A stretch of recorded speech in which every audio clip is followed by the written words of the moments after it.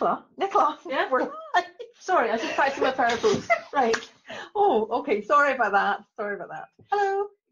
Hi, and welcome again to our third Corporate Conundrums podcast.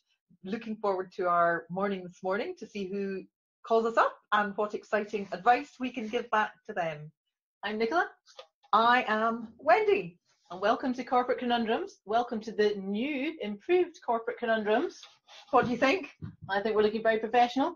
It's amazing what you can do with a cardboard cutout roll and a box of Kellogg's cornflakes. That's not quite what I did, but Nicola, that's okay. I went to great expense and time to find the perfect scenario because previously we had feedback that shout out to Joanne. Shout out to Joanne Fairbrother. Thank you for this. Joanne thought we looked like we were sitting in an old folks home. Yes, or a waiting nursing home. Waiting to be admitted. So we've got a more corporate image and we hope you like it. So I think we've got some callers coming in, Nicola. We do. We've got a Let's number. kick off. Hello, thank you for calling Corporate Conundrums. How can we help you? It's Nicola and Wendy here. Oh, good morning, ladies. How are you today? We're good, thank you. Thank you very much. We're very well. Good. Listen, I wonder if you can help me with something. My name is Pam Shaw, and I've started my own consulting business, basically looking at freelancing work. And one of the things that to get my business off the ground is to be able to go out and network. And I am looking at trying to get some advice about networking, not where to go, but I'm basically looking at when you're in a situation, how do you start conversations? That's always a difficult one. But also, if you happen to be speaking to someone and you're not sure, you need to disengage from them, I guess you could say. So just wondering whether there were any tips about that as well, and how we might be able to, once I've got information from them, move on to the next person. Thanks, Pam. That's definitely my bag, as I would say, being in communication. I actually do training in this, networking training. So for me, it's very much subliminal, non-obvious, unconscious body language, which I would be tuning into. So I'd firstly say, if you go into a networking room and you are not sure who to go and approach, the best first port of call would be around the coffee area, where it's a more natural conversation. So you're not going up and being forced into conversation, but you can more naturally engage with each other in a conversation around about coffee. That would be my first port of call. Secondly, when you are then looking to engage a conversation with those that are already in huddles, either threes or twos, I'd very much be looking at the body language that they are offering when you walk up to them, because you'll often see in a group of three people, one person is a little disengaged already, and that would be a good invitation for you to go in and introduce yourself. If you notice subtleties like they're not facing each other in entirety, perhaps their feet are in different positions. So that would be, from an engagement point of view, the first port of call. Have you got anything to add with that first part, Nicola? I personally am able to walk up to anybody, but I don't really enjoy it. I find it is quite nerve-wracking, and absolutely being at the bar or the coffee area is a great way, because you can even just say, oh, you know, isn't it great they've got such a selection of tea? You're just trying to find something that opens somebody up, isn't it? I also noticed at an event I was at just a couple of weeks ago in Edinburgh, somebody actually actively sat independent from everybody else. All right. And I personally felt drawn to go over and now engage with that person. Yes. And I actually had the best out of everybody I met at the event. That was actually my best conversation, which really surprised me, because I thought, why are they sitting there? And I think they obviously felt uncomfortable approaching people and thought, well, you know what, I'm going to acknowledge that that's something I feel. I'm going to sit down and hopefully somebody who's the right personality will now come along and engage me. With yourself. But the thing that always worries me most is this moving away. And I think Pam's really hit it on the head. It's such a nerve-wracking thing, because you know, you've gone to an event, there's 15, 20, even 100 people there. You didn't go there just to meet that first person you said hello to at the coffee. So what would you say to help us walk away? How would we achieve that, Wendy? Well, again, I think there's a lot of unconscious cues there, right? And you can break rapport by inducing some unconscious cues. And again, I'd be looking at the feet positioning, Pam. Oh. So one of the things that I encourage people to do when you're engaged with somebody, you generally find their toes are pointing towards each other. Oh, don't know what Nicola's doing here. Oh, she's got her boots here. She's describing with her boots, Pam. So you've got a visual for later. Oh. So when you're engaged with somebody, you tend to find their feet are facing each other. When somebody's a bit bored or slightly disengaged, you might see that one of their feet is pointing away from the conversation. Like this, you mean? That's exactly what I mean, Nicola. Thank you. Very odd to have a pair of boots sitting beside me here. So one of their feet might be moving away from the conversation. Now, unconsciously, that means that they're ready to move to the next person. And the people with whom they're speaking unconsciously receive that, and it tends to break the rapport. That's a subtle way of actually breaking rapport. Thank you, Nicola. However, also, Pam, I believe in taking the elephant out the room and actually being very, very upfront and saying thank you very much for the engaging conversation. However, bearing in mind it's a networking event, I'm very keen to meet as many people as I can. Is it okay if I move on to across the room or go and meet somebody I've just seen across the room? And there are other subtle body language things that you can use. The eyebrow twitch. So by using the eyebrow twitch while you're in a conversation, it means to the people you're speaking that you've recognized somebody else in the room and you're wanting to go and engage with them. What do I do with my eyebrows? So you're at a networking event and you raise your eyebrows, and to the people with whom you're speaking, they recognize you've noticed somebody else in the room and that you're wanting to go and engage with the other people. So there are many different cues unconsciously that you can use that are very powerful. It's interesting because I find that over the years you get so used to speaking to people from all sorts of different backgrounds. Yeah. You're able to make conversation and try and get. I love getting people onto their favorite TV show, something that's away from work completely. Absolutely. And everybody just relaxes, and we can all talk about Love Island or West Wing or something. Love like Island, Nicola, you're showing us up. Right. It's important to understand your audience. The news. But I personally find it really hard to walk away, and I think I definitely give all the positive signals, yes. And I'm not very good at giving the negative signals. Yes. But somebody did give me a tip, which was they said if you feel uncomfortable walking away, that what you can do is take that person with you. Yeah. So perhaps after a few minutes or 10 minutes or whatever period, you might say, do you know anybody else here? Perhaps you might be able to introduce me to them, and then or oh, I just see there's somebody new joined. Shall we go over and say hello to them? And that way you're moving on to the next person, but that person has the opportunity to come with you, so you don't have to feel like you're abandoning them. Because I wonder if in my case anyway, I think, gosh, if it was me who was being left behind, I might feel rejected. Yes. And therefore apply that to these other people. But maybe they're actually delighted I'm walking away. I think that's a really good point. If you're conversing just with one other person, it can feel rather, rude, if you like, in a way, to walk away. Thanks very much. I've got what I need and now I'm moving on somewhere else, or I'm not really interested in you, so I'm moving. I think what you've just said is very important, so that they don't feel that sort of disengagement. You're not leaving a bad taste in their mouth, because obviously in networking you want to get as many relationships developed as possible. So there's some tips, Pam, with regard to if there's one person you're speaking to, or if it's more than one person you're speaking to, that you could use, hopefully, that will help you in your journey with connecting as many people as you can and developing your business in the direction you want to. Excellent. That's really great. Can I just ask something else, which is a technology sort of question? Yep. I most, when you're out and about these days, a lot of people that you see have their mobile phones, like they're looking at them, looking things up. Yes. Is it bad form to approach them, or do you think that it's just that they're doing that because they're trying to occupy their time? I'm not really sure sometimes about what to do about that. Yeah, carry on. I would say that that's because that person is feeling just as self-conscious as the rest of us. Yeah. And rather than stand there looking and observing the room and saying, I'm here without anybody, they're then getting on with their emails. It's something to give them as a soothing. It's a bit like a soother, a pacifier. And invariably, they're quite delighted to be interrupted.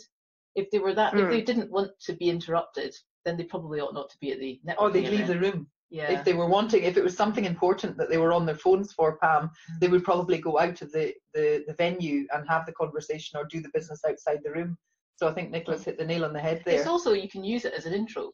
Because the fact is they're looking at their phone and you say, oh, learn, anything interesting going on in the world out there, or gosh, it's so hard fitting in your emails when you're always out and about. It allows you to talk about something else rather than the standard questions. What business, what job do you do, and what business do you work for? Which is really hard to build a relationship. Networking per se, Pam, I'm not a traditional networker. I think the idea of going to a network and telling people your name, telling people your business is not necessarily the best way to engage and get rapport and relationships building. But what Nicola's just said with somebody on the phone, I think going up to them and preempting it and saying, isn't technology great these days? You can be connected not only like we are today face to face, but you can also make connections virtually so much more easily. So I hope that's been helpful, Pam. Oh yes, it has been very much. And I'll make sure the next time. In fact, I'm out tomorrow, so I shall put wear my nice shoes so that when people look down at my feet to see, they won't see my scruffy old trainers.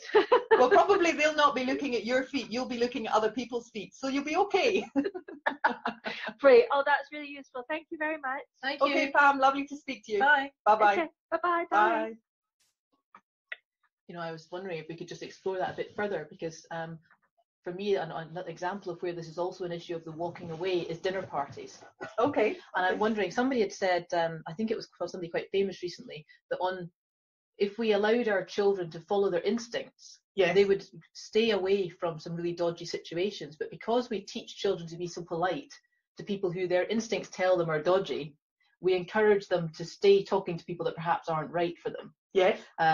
And whereas an animal, a dog, if they meet somebody they think isn't dog friendly, they tend to immediately back off. But we tend to say to a puppy, "Oh no, you should say hello." Yeah. And I'm wondering, so you're at a dinner party, and you've been told to be polite. You've told to ask everybody all about their life, and you can spend half an hour talking to this one person, but you're not really conversing, because what's happened is one person is facilitating the other one to tell them their life story. I'm sure I'm not the only person out there who experiences this. And I wonder if it's because it's the same in dating, isn't it? Where you go on a date, one person comes away thinking it went amazingly, and the other one was like, oh my gosh, it was so boring, they never asked me anything.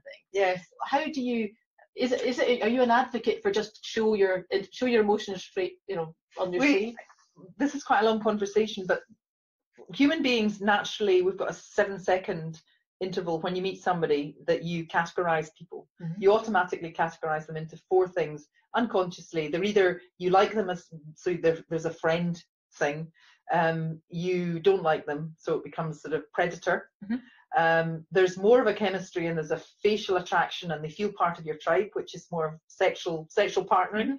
And lastly, indifference. And 70% of everybody you meet you are indifferent towards, which is quite a high statistic. So acknowledging that in business you will meet people that you particularly are not drawn to immediately, as you would do at a dinner party, and knowing how to develop rapport with that situation, so getting them from indifferent into friend so that you can have a business relationship. There are techniques you can employ by developing advanced rapport, which I do training on.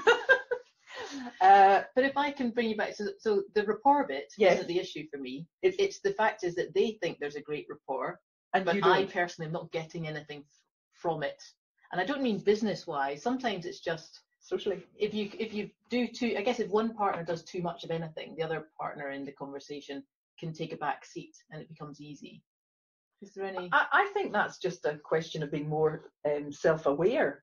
So if you're bored by somebody talking at you, I would bring the elephant out of the room. I would actually start a conversation, or I would stop them from conversing continually. I would bring in something to the conversation. If I'm bored by them, I would move away by subtly saying something. Moving my feet? Yeah, moving feet, or just, there's lots of additional cues. Yeah. If it's that I want to have a component within the conversation, i.e. I want to get engaged, but they're not letting me, I would break them by speaking, by saying something do you know that you're speaking a lot, or do you know that you're very interesting, but you do talk quite quickly? Just breaking the conversation up. You know, my brain's taking a long time to catch up with you. I do have a friend that talks excessively sometimes, and I don't know quite how her brain keeps up with her mouth, and I have to sort of say, my goodness, you're so quick thinking. You manage to talk so quickly. How on earth does your brain keep up with your thought process? I feel there's time for another training course on this everything, yes. But it's all about dinner party etiquette and how to educate those who, because I think there's a lot to be explored there. Human communication, it's a big topic. Yeah, great. So I believe we've got another caller coming in, Nicola. We do. Good morning, Corporate Conundrums. How can we help you? Hello, my name's Tim Trafford, and I've got a question for you. Great, that's super, Tim. What can we help you with? I've been asked by my managing director to prepare a strategy document for my department in the company. I'm keen to engage with my team, which is about 25 people, the executive and other support functions within the organisation in order to develop the strategy, get the best idea from other groups what that strategy should be. Do you have any thoughts or ideas as to how I could most effectively do this? Or, and the second question is, am I making a mistake by sharing the problem? Right, okay. Shall I start? Do you want to start? Sure. I'll start. Okay.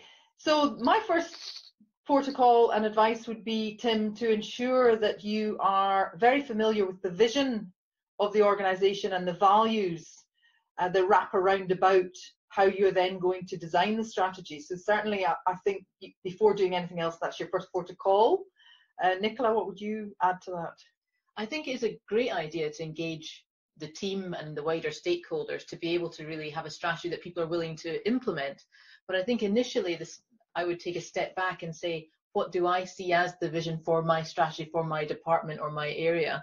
So that you then are going into those conversations with what we call a straw man, which allows the discussion to be led in a particular direction. I think you've got 25 people, asking 25 people how to even make a cup of tea, you're going to get 25 different answers. Yes. And so to ask 25 different people what the strategy should be for your area, you'll also likely get 25 different answers. And sometimes it could be quite hard to then at some point say no to 24 of those people.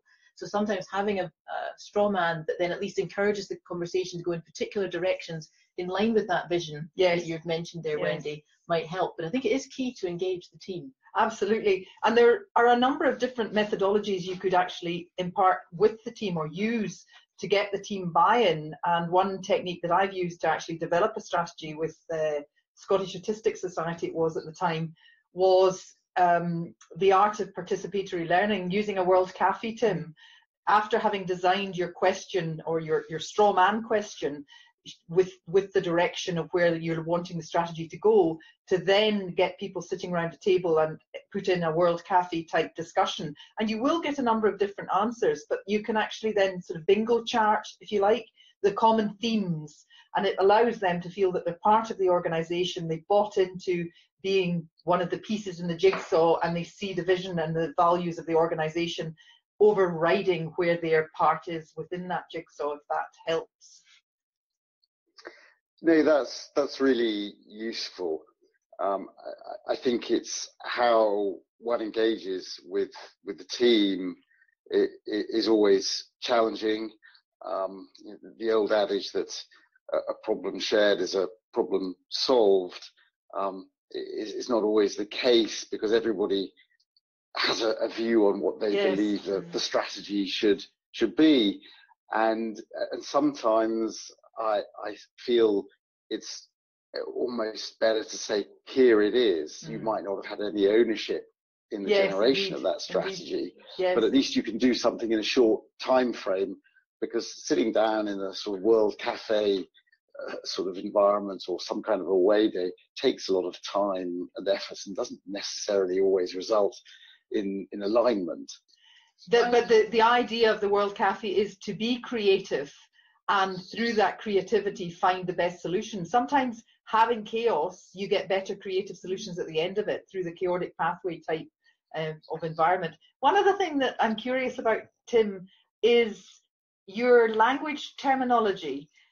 So you've been asked to develop the strategy, and you're seeing that as a problem before you've actually gone any further, because twice you've said a problem shared is a problem solved. And I'm curious about that. Perhaps that's something for you to think about at a time yourself. I don't know what your thoughts are on that, Nicola. I do agree with that, but I'm wondering if perhaps we could, just to give you something to move forward with just now, Tim, is perhaps there's a bit of a compromise. I think as a leader, as a manager, your team look to you for direction. Yeah. And so the answer is not to give them the problem. The answer is to give them the direction. Yes. And that's the bit of thinking that you need to do in advance. And perhaps there's a couple of key people within the wider organization that you might want to float your ideas with and get some feedback before you then finalize putting something in front of the team. But then I would be leveraging this concept of World Cafe or even just consultations, where you're giving people a specific nugget within that strategy that they can then influence. And that might then allow the team to feel that they own it and that they can influence the implementation, but that they can, I guess, relax and enjoy the experience, knowing that you as the leader have set the direction. Absolutely. Good reply, Nicola. Very concise. Nicola, I like that. I mean, that is good. That's not something I've done before when developing a strategy. I think I'm resolved now to actually go and pick off maybe a couple of the executives and see if I can borrow 15 to 20 minutes to understand where they're going and what they want out of this, and then develop a straw man, as you've called it. And it's not a fait accompli, because it's a document or a presentation on which the whole department can buy into or amend as they see fit. Yes. Great. Well, we hope that's been helpful, Tim, and we will look forward to hearing about your journey and developing the strategy rather than the problem. And keep in touch and let us know how it goes. That's been very helpful. Thanks very much, Thanks, Nicola. Thanks very much, Wendy. Okay, bye.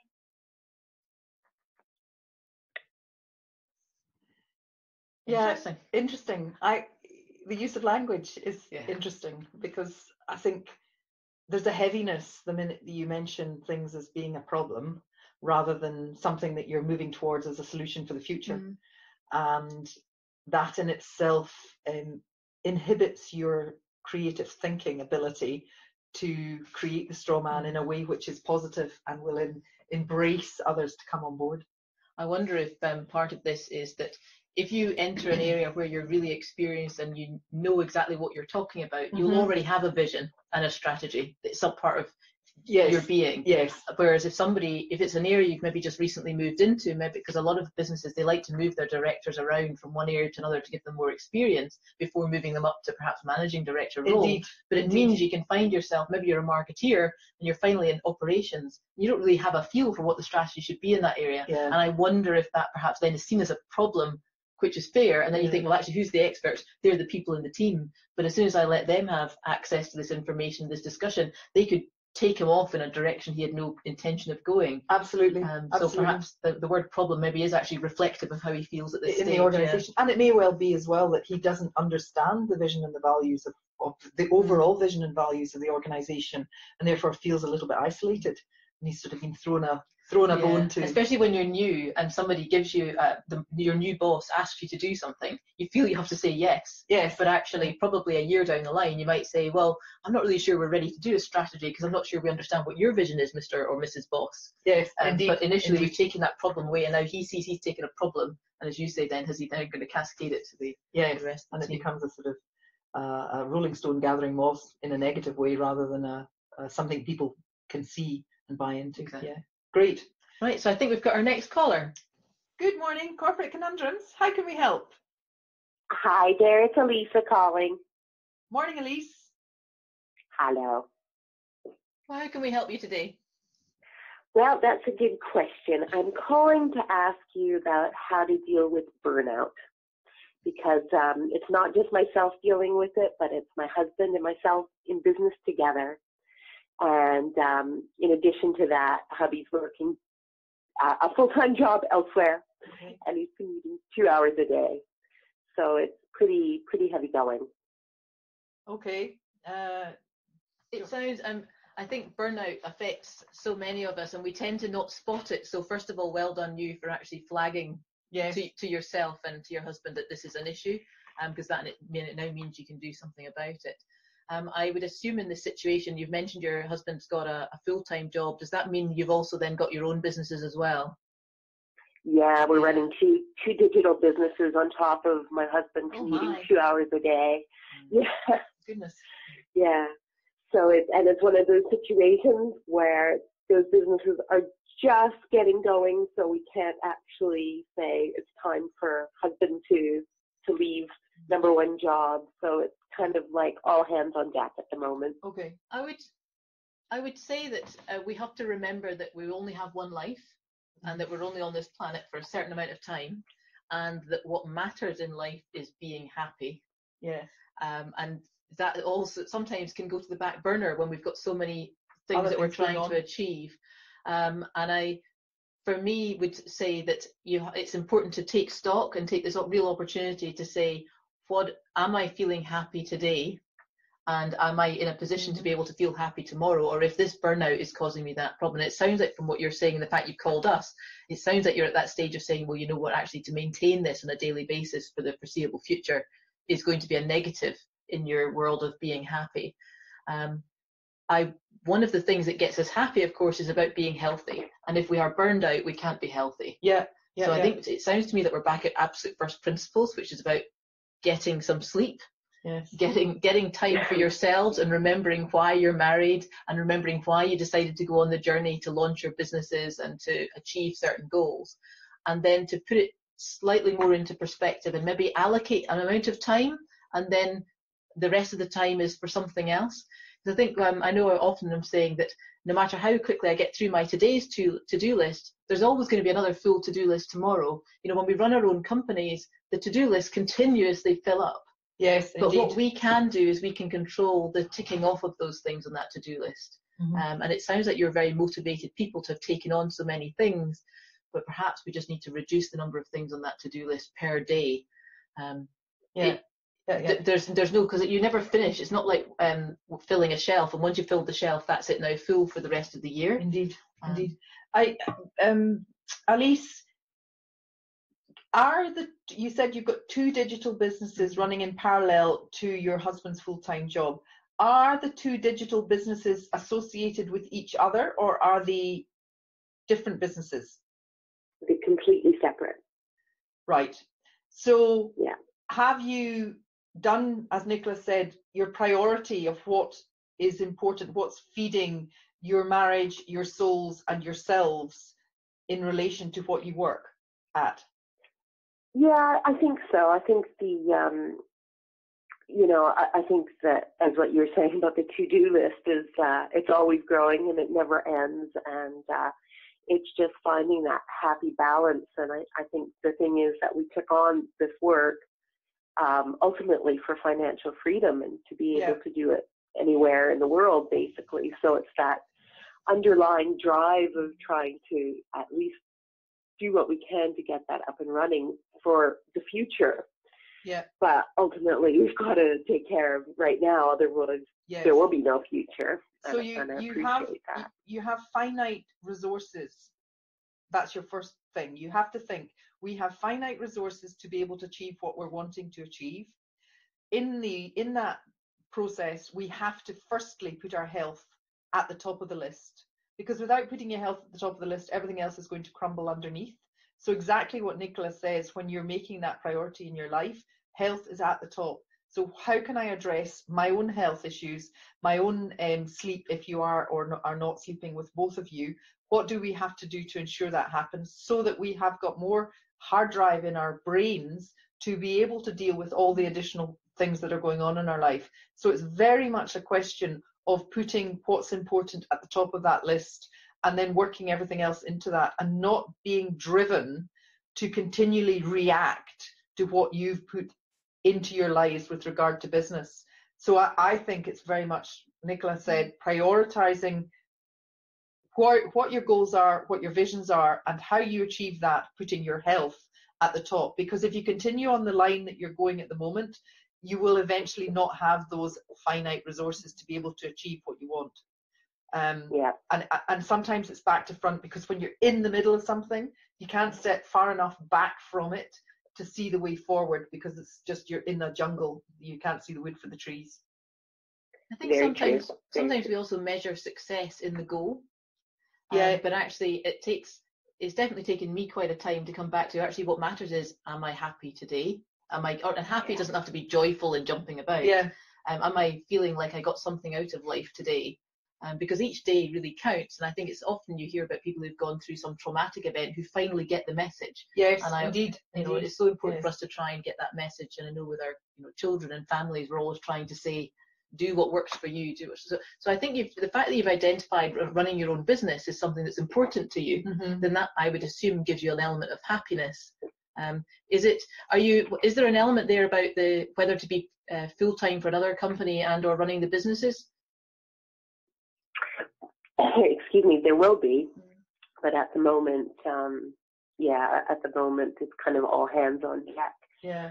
So at the moment we're just trying to go, well, what can we do ourselves? What can we ask other people to do? Because we're sitting down and looking at something and just drawing a blank and knowing that we're just beyond dealing with this. Well, you hit the nail on the head there, Elise, because delegation and finding somebody who can maybe support you on the journey with areas within the business that you are less experienced in, and that you'll have less tools in to be able to do what you want to achieve. So, finding those through networking, those people that might be able to help you and you could delegate to, is very important. And the thing that I'm very conscious of is, when it's your baby, both you and your husband are probably not likely to say, well, perhaps this is something that somebody else could do for us, or that somebody else could maybe come in and help us with.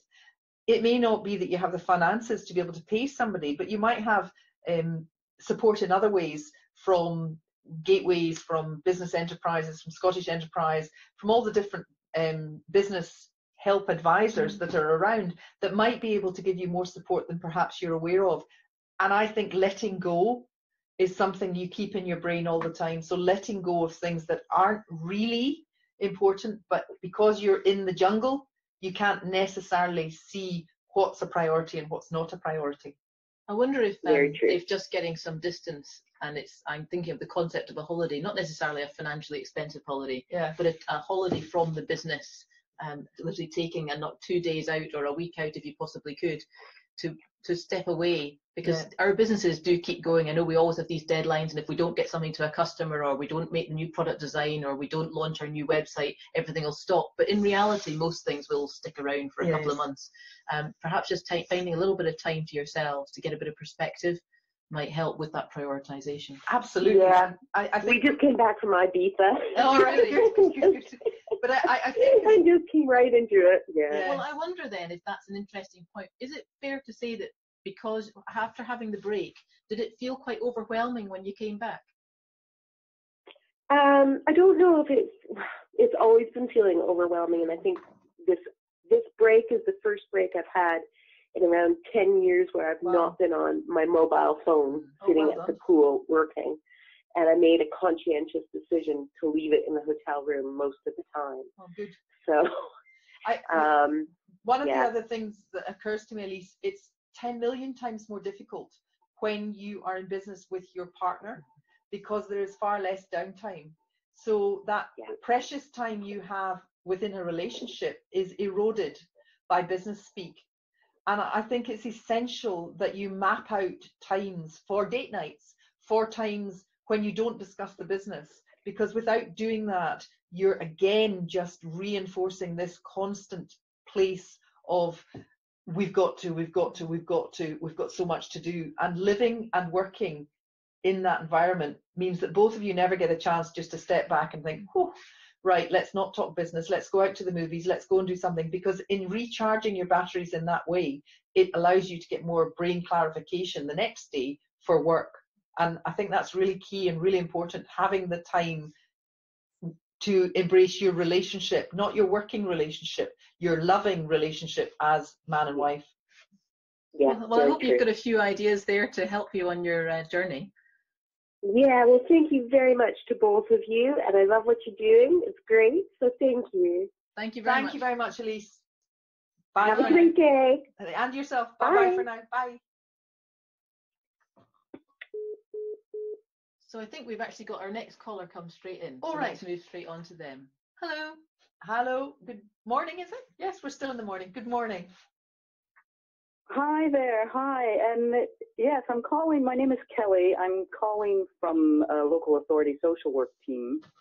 I'm the manager of a team that I've worked with for many years, but I just really wanted to ask you some questions about some changes that we're going through from a sort of above policy directives, and it's having quite an impact on my team. Okay.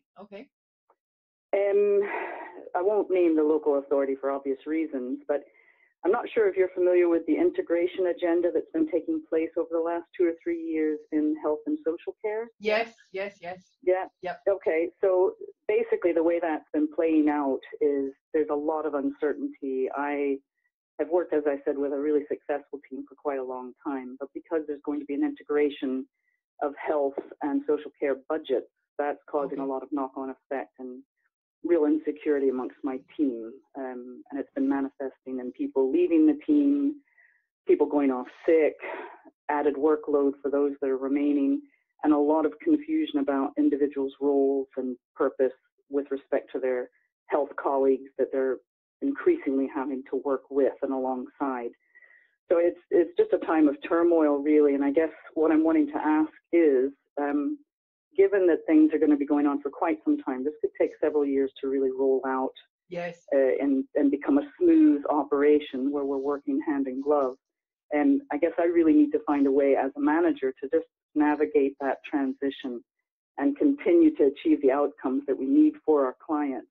And because motivation is a bit low and there is a bit of confusion, I'm really wanting to find a way to integrate new members, to keep people uplifted, and really stay the course, I suppose, without losing any more members of staff. Okay, thanks, Kelly. Yeah, sure thing. I'm going to pass it to Nicola to start to kick off with. Okay, all right. Hi, Kelly. Hi, Nicola. I think you hit the nail on the head when you mentioned about the delivery of service to your key customers or groups. Yeah. In that, really, that's we enter certain professions to do certain jobs, and in your particular profession, you're really impacting people and their lives and their quality of life and their health and well-being. And for me, that's the key, and that's to keep the focus there. It's very easy for all of us in organizations to become distracted, I guess, and taken away from the focus of what it is that we're really there to deliver. And I feel that in order, first of all, there's a duty of care where you have a level of service you're trying to uphold. And I think sometimes in these changes, we say to the management above us, okay, we'll manage. But sometimes there's a point you have to get to where you can't manage, and they need to know that message. So I would encourage you to consider, where is that point? Is actually the workload that you're all being asked to cope with in these changes something that is actually manageable and deliverable? Because your duty of care to yourself, your own staff, and of course your customers is paramount. Yeah. And if there's a situation where you can't provide that level of care, that needs to be escalated very quickly. Sometimes we feel under pressure to keep going, and as a result, the level of care for ourselves and our customers reduces, and then we can't do anything for anybody. And then eventually it's like a year later the message gets up the line and they go, oh, well, we never meant for that to happen. So do escalate early if you find yourself in that position. But secondly, I think I would imagine most of the people who got into that line of work did it because they wanted to make a difference. And so the motivation comes from being able to make that difference. Yes, and so keeping the team focused on what they're really there to do is what really matters, and trying to, in a way, absorb, if you possibly can, some of the organizational changes in your own job rather than cascading that to the team. It can be very difficult in these changes. That's a good point, actually, because I think we're a very close team, and because we all are very good in talking to each other informally, and as a social work team, you have to be really close. Yes. It's very easy to have a moan just because it's hard, because we actually all, as social workers, feel that the change is good in a bigger sense, but the way it's being rolled out, the bureaucracy and the way things are being facilitated or not, it's frustrating for all of us, and I think it is easy for all of us to lose morale. And I suppose I have to set a model of some sort. And I think the bigger the monster, and what I mean by that is when you amalgamate two huge services such as social care with healthcare, it becomes a much bigger system, and therefore the bureaucracy that's wrapped around about that is huge, and it's identifying where you can make a difference within that bureaucracy, knowing that there are certain areas that you can't influence because it's such a big I use the word monster. I do use an analogy. That's a good description. Well, I use an analogy. It's a little bit when the police force is all merged. The bigger the organization, it becomes more like a tanker rather than a tugboat. But within that, how I use the sort of thought process is, if you can think of yourself as one of the tugboats pulling the tanker, so your team as one of the tugboats pulling that tanker and that monster, within what Nicola's just said, knowing what the driven passions are for the team as a social worker, then I know we talk about silos and not silos. You are in a way a little team making a difference as a team within the monster, rather than maybe monster's a negative connotation, but it's just the tanker and the tugboat. Tugboats can maneuver easily. Tankers, very difficult to change direction. But if you become one of the tugboats pulling the tanker, then you have got some form of maneuverability. I think a particular technique that you could implement, and perhaps you already have considered, is when we have team meetings, particularly around these times of change, the team meeting conversation tends to be focused on the change. Yes. And I would propose coming back to first principles of the job. So the first principles of the job are to service 20 customers per team member. Then let's come back to that metric. Are we managing to do that? Have we had any positive successes with those customers? And let's talk about that. Let's bring those team meetings back to really what we all turned up to work to do. Yes. And keep the motivation and positive and the feeling of success, and maybe you have a focus once a month on somebody. Let's bring the focus back to the team and the customers, and let other people worry about the wider picture. And of course, you as a manager can then also just subtly be keeping an eye on things and driving your team as a tug in the right direction. But I think I love that metaphor. Thank you for that, because it is about finding ways to get people to stay positive and have a vision of the good that they are doing. Yeah. And I do think we get lost in the sauce quite a bit, because it's a high-pressured situation. It's frontline social work. And sometimes meetings slip, and I'm guilty of that, simply because with so many changes in staffing, we don't always have enough, hands on deck to cover for everybody to have the luxury of our sort of traditional style of meetings, where we all, put down tools and come and have an hour's in-depth meeting. And I know I really need to prioritize that more. So, thank you. You've given me some good food for thought. Great. Great. No, I feel better at least talking to you. So that'll give me a little bit of a boost myself, and I'll go back and think about how I'm going to put this into practice. Okay, Kelly, that's great. Okay. Many thanks for calling. And, thank you. Thank you very much. Good luck in the journey. Have a nice day. Bye-bye. Bye-bye for now. Yeah, Bye-bye. Thanks. Bye. Bye-bye. Bye. it's so easy for like the coffee machine gossip and negativity, negative, and it just builds and it builds, and we can spend all day discussing what may or may not impact us in the future, rather than actually getting on with the day job. And it's one of those conversations I've had myself where we're looking at organizational restructures, and you want to keep the team as involved as you possibly can. Yeah. But the more you do, the more questions it raises for people. And in the end, what people want to know is, how am I personally affected? How does my day-to-day job affect? How does my potential career affect me? And how much does I get paid? Is that going to be affected, or my benefits?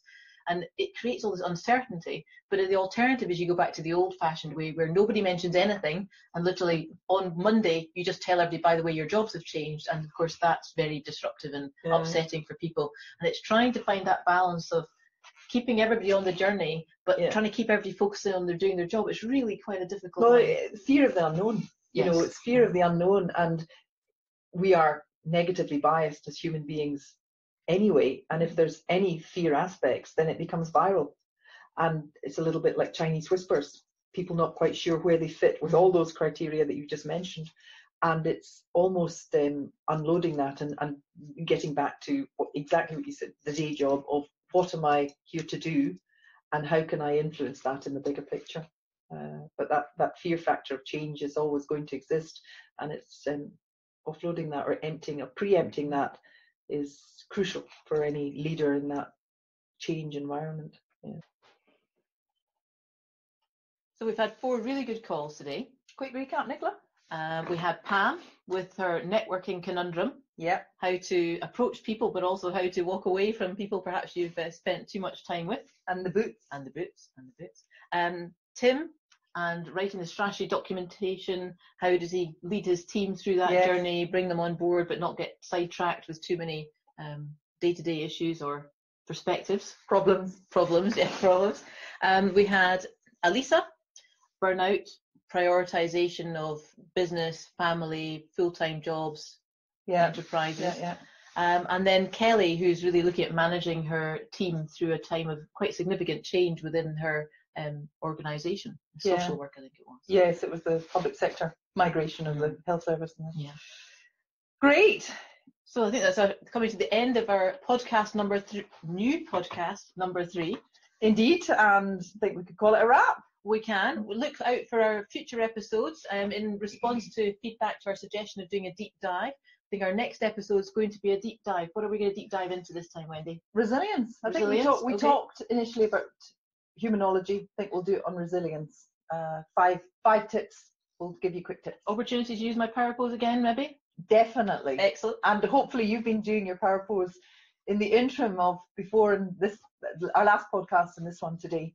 So it's goodbye from her, Nicola, and it's goodbye from her, Wendy. Bye. All the best. Bye-bye for now.